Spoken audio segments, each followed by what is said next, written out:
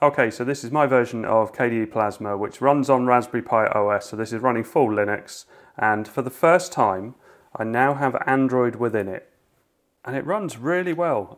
So for instance, if I do this reckless racing, so this works with keyboard. It uses, for some reason, enter for accelerate and left and right. But let's just jump into a single race. Let's go off-road and play. It's all really snappy and responsive and everything. So let's just show how that's performing. So this is Android running within Linux. I don't know what brake is. Right, now we're clear of the pack. But it's responsive and it's working really well with the keyboard, really happy with that. And you can hear that the audio is absolutely fine as well. So if I wanted to quit out of that, I could drag up from the bottom somewhere and then get this. So that takes me back to the home screen. So let's try a bit of Roblox, which works with mouse and keyboard. So WASD and also the mouse control. So if I try, what was I playing just now? Blast Zone. And let's just jump into a game. I don't really play this, but it did seem to be working absolutely fine. So if I right click on the mouse, I can move my character around and I can jump up and down and so on. Can I toggle through? Oh, where did they come from? Let's just try that again. Right, let's get a weapon first of all. So I guess we'll go with boxing gloves. And let's try and find someone. It's a bit sensitive on the mouse control, but it's working. This person's launching stuff. Am I going to sneak up on them? Well, that worked well. I can get a hamburger here. Oh, okay. So don't go in the water. Just respawn. Oh, there's someone there, look.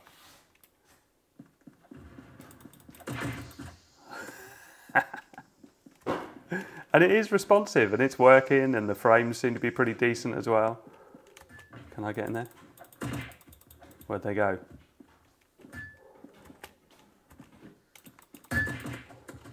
Oh. What have they got then? Why are they so confident? Oh, weapon's gone. So this one here. How does it work? Okay, I'm gone. Anyway, you can see that works. Not sure if I press the window. No, Windows key brings up the Linux menu. And you can just skip straight back into Linux. So if you're working, you can go straight back into your work. And then you can just tap on here and go straight back in. And if I drag up from the bottom, I can close down apps, so I can click on the X here. And I can just drag that away. You can see that one's still up and running. Play Store's still there. If I click on the Play Store and install an app, so say I want to install TikTok, just click on that. And that will start to install in the normal way. You can see I've got various apps on here. GTA San Andreas works, but unfortunately not with mouse and keyboard. So let's skip all this and start game. But I didn't expect the 3D performance to be decent because it's running Android within Linux, so running a full desktop operating system within Linux. I just didn't expect it to work anything like this. So let's just skip past all this. And so you can see I can look around and there's a little joystick down here. Yeah, so I can run around, but obviously that's not a particularly good way of playing the game. So let's put this on a touchscreen device. So this is the Raspad 3, which is a Raspberry Pi inside a tablet, a rather chunky tablet. This is a 4 gig Pi 5. And you can see how chunky it is. And I was running that just now from this 64 gig SD card. So obviously it'd be faster from NVMe, but let's pop that in and boot it up. So you can see Raspberry Pi OS starting up. You can see my lights, but they'll disappear when we get a proper display on here. So if I tap on here, login's an issue. So I'm going to need mouse keyboard to log in. So I'll just log into that. And then I'd probably be all right to just unplug this.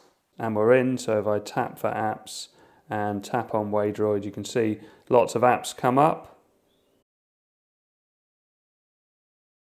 And you can see now I can switch between the open apps, and we can go back to San Andreas and see how well it works with touch. Let's skip all that. Yeah, it is responsive and it looks great as well. So yeah, all that's working. So controller is here. I can jump on the bike and have a little ride around. So will buttons be better? Maybe. But you can see it's definitely working fine. I'm not getting any audio for some reason. I'd have to have a look at that. But yeah, I'm just really impressed with how well this is working, how good it looks. And it's really, really responsive. And I just thought it was going to be okay for basic games, but I didn't really expect it to be good for games like this, really quite advanced games. So let's close that down. And remember, this is the 4 gig Pi. So I'm surprised it's running as well as it is. So let's go back to the Play Store and let's do a search for Ada64. 64, you can see the keyboard's working fine, although something went wrong. It's because I've got no internet. And we're connected, so let's try that again. Yeah, so Ada64, install.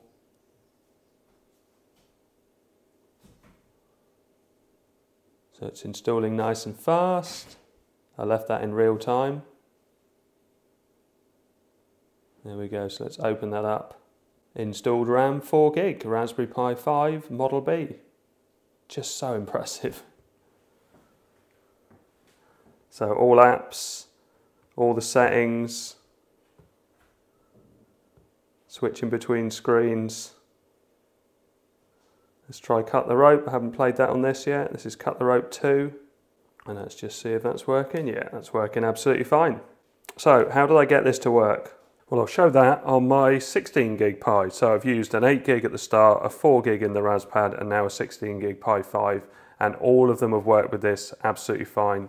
So if I was to launch Waydroid from here, and let's go straight in, let's click on that. It starts to launch Android.